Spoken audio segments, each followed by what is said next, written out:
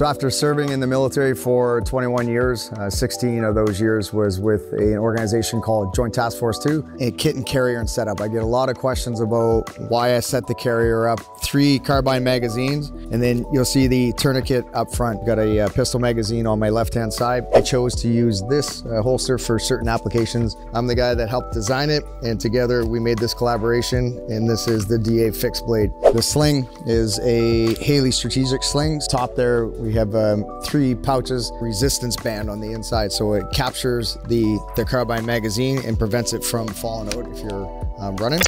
And everything else would be essentially the same. Spare carbine magazine. We've got a dump pouch here. Check out the link in the description box. You can follow the Direct Action YouTube channel for a lot more content similar to this.